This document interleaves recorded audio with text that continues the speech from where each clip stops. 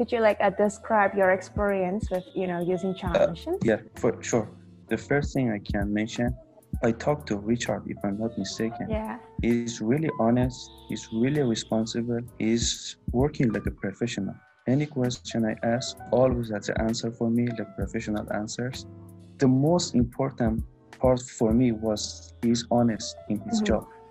Whatever the student asks, if he has the answer, he will respond. Otherwise, he will go and search and look for it and then answer the question.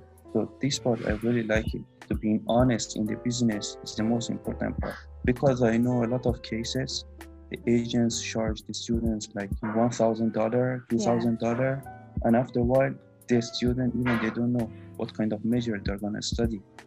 Is that the major the student wants? Is that the university the student wants or not? They're not honest with the students.